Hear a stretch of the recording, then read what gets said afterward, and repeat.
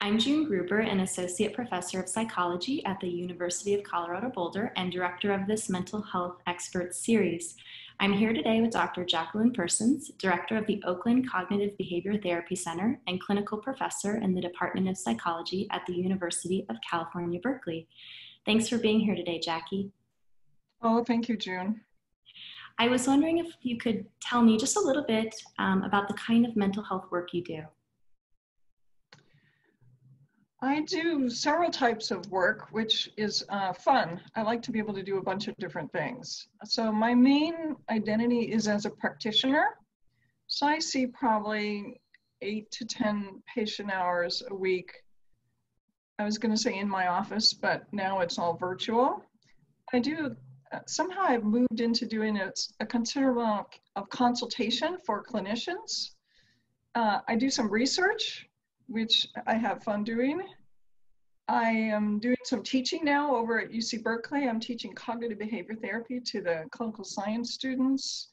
I often am doing clinical supervision over there. I do workshop trainings. I used to kind of go around the world and do that, but these days, not so much.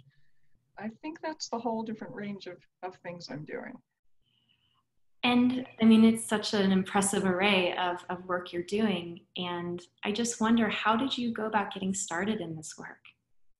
Oh, I forgot to mention a couple other things I'm doing, which is kind of like professional service. I head up a committee for the Society for Science of Clinical Psychology, which I'm passionate about. And so my committee is called Committee on Science in Practice. I'm also serving for the APA on the advisory steering committee for our clinical practice guidelines. So now I'm ready to think about, how did I get started? Well, to be completely honest, I, of course, didn't actually visualize this path when I started. And to be completely honest, the way it happened was that my husband is an academic. And I was trained, I felt like I went to the University of Pennsylvania, which is kind of like this program here at UC Berkeley. The goal of the training is to train academics. So I felt like I was supposed to be an academic, but at the time it would have been right for me to go on the academic job market. My husband was also on the academic job market, and he got a fabulous offer, all but tenure here at UC Berkeley. And so we came to Berkeley. And so then I had to figure it out. Okay, Jackie, what are you gonna do?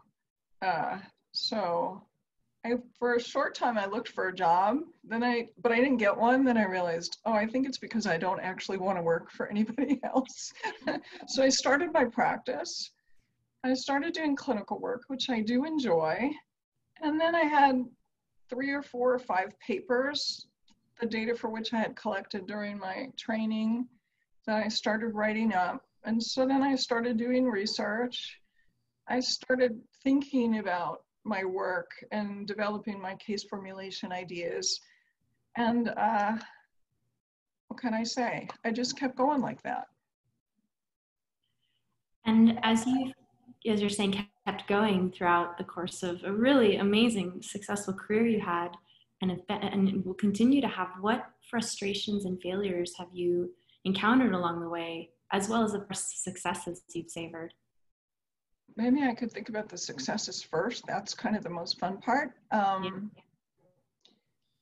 I feel very fortunate and blessed, actually, in these days of awareness of privilege. I cannot even tell you how privileged I have been to have grown up as I did, receive the education that I did, and have the opportunities I've had to develop my ideas and develop my scholarship. So I just feel so fortunate in ways that I wasn't really fully aware of, I would say, until recently.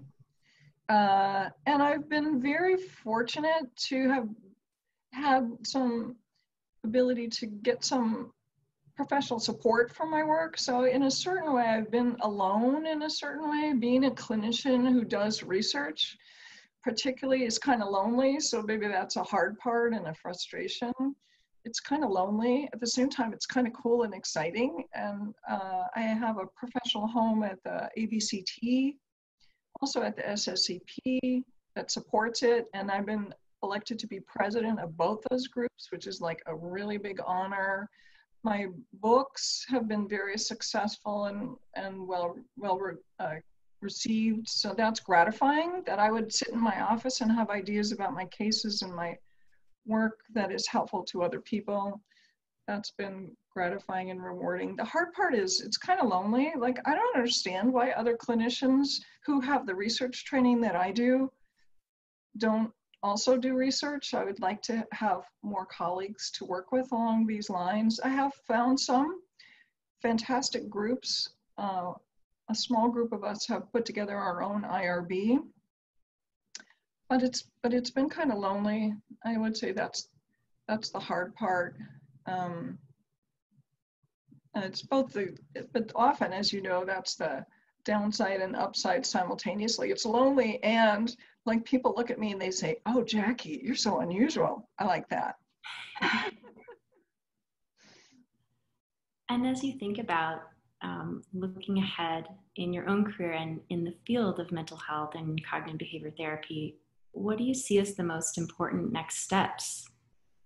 Next steps for me in my own work? Yeah, and in the field too. In the field. Well, maybe to answer both those questions, like the move away from diagnosis, like RDocs, and the move away from diagnosis, although diagnosis is important, so I feel like I can't let it go completely, but RDocs gives me permission as a clinician and also in developing my ideas and my ideas about case formulation to think about transdiagnostic mechanisms.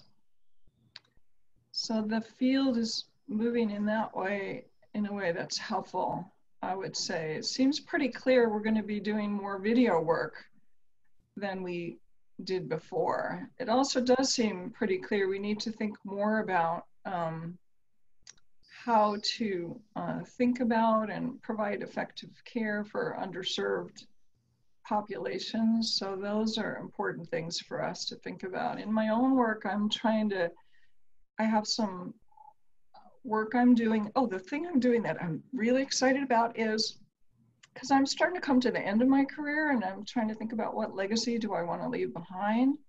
So I'm working here with my colleague here at the Oakland Cognitive Behavior Therapy Center to develop an infrastructure that supports data collection that guides the clinical work and can be used for research, because I want to help other clinicians do that too. And so we're working to build our own system, which actually is kind of hard, and to write up some papers so we can help other people do the same. That's amazing. What an amazing model too, and template for others to follow.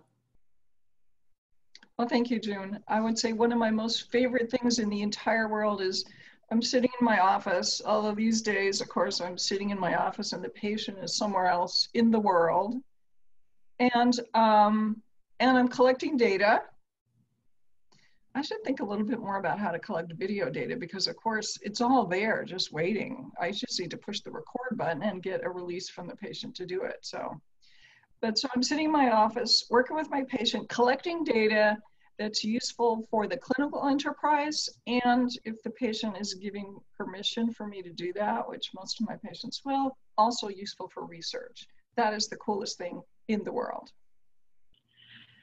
So what advice would you have for those who may be watching this interview today who are interested in the field and maybe want to get engaged?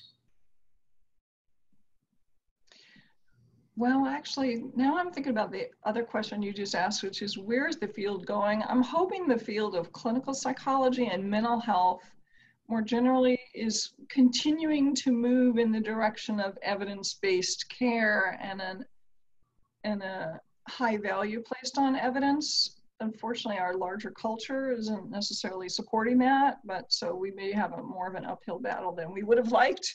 But certainly for young people coming along, I would encourage them to stay careful and thoughtful. I know in my own training, I was trained as a scientist, and then I'm presented with these options for clinical learning and skill development that actually are not firmly evidence-based. And I know I was talking to a clinician here in the San Francisco Bay Area some years ago. I said to him, oh, the reason I became a cognitive behavior therapist is because I was paying attention to the evidence. He said, really? By which he meant many clinicians do not do that. You know, they pay attention to who the people in their clinical world, they respect what they do, what ideas capture them. Pay attention to data, I would say to you, if you're being trained as a clinical scientist, if you're being trained as a mental health professional, because learning these skills is so difficult. Don't learn just any old set of skills. Learn skills that have an evidence base. Please, this would be my plea. Jackie, thank you. Skills that have, could I also say learn skills that have an evidence base, and also collect data and think about making a scientific contribution if you, like many of us, have been trained to do that, because otherwise all these data are slipping away, and many clinicians have so many good ideas. Put them out into the world, collect some data, publish a paper, and make a larger contribution. So that's my other piece of advice for the young person, and I will stop talking and stop interrupting you. Oh, it's been so wonderful to talk with you, Jackie. I feel your words of wisdom are just so important, so timely, and I know always valuable to trainees in the field, including myself when I was your trainee. So really grateful for your time today. Thank you, June. Thank you, Jackie.